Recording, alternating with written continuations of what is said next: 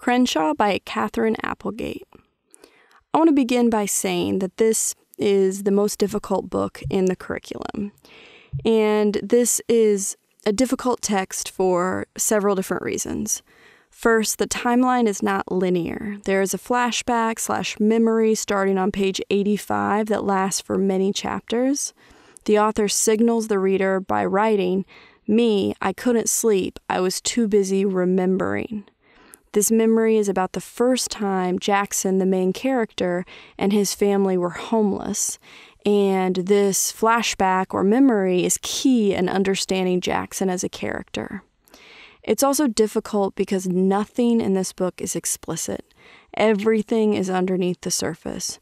Jackson represses all of his feelings. He tells his parents he's fine and everything's good. He doesn't share with anyone and doesn't even really admit to himself how he truly feels. The final reason it's hard is because this is the longest text students have ever read by far. Here is a quick description of the characters. Jackson is a facts kind of kid. He doesn't like anything imaginary or make-believe. He doesn't even like stories because he thinks they're lies. Jackson is witty and wise, and although he's in the 5th grade, he thinks of himself as an adult. He thinks he can handle the truth, and what he wants most from his parents is the truth.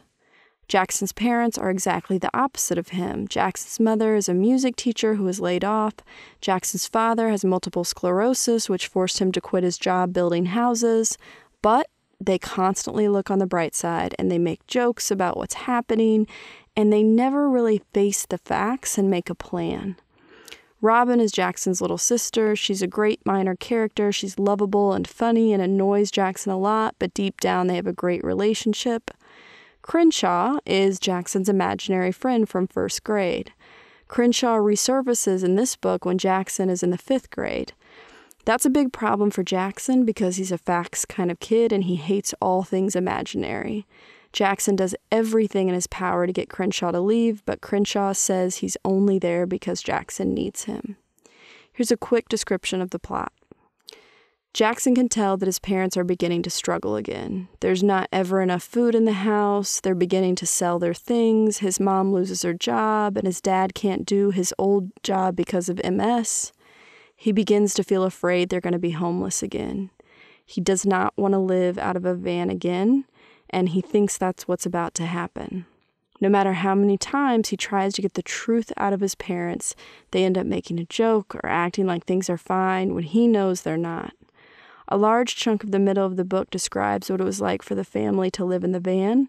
This description helps readers to understand why Jackson is the way he is.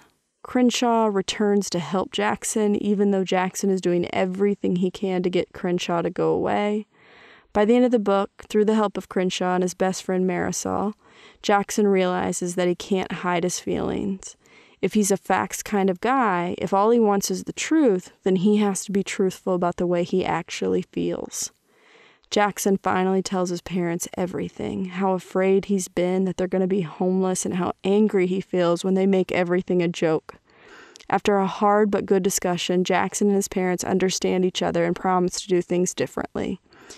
Ultimately, Jackson's family doesn't end up homeless again. They find a very small apartment above someone's garage where they can stay for a month or two to figure out what's next.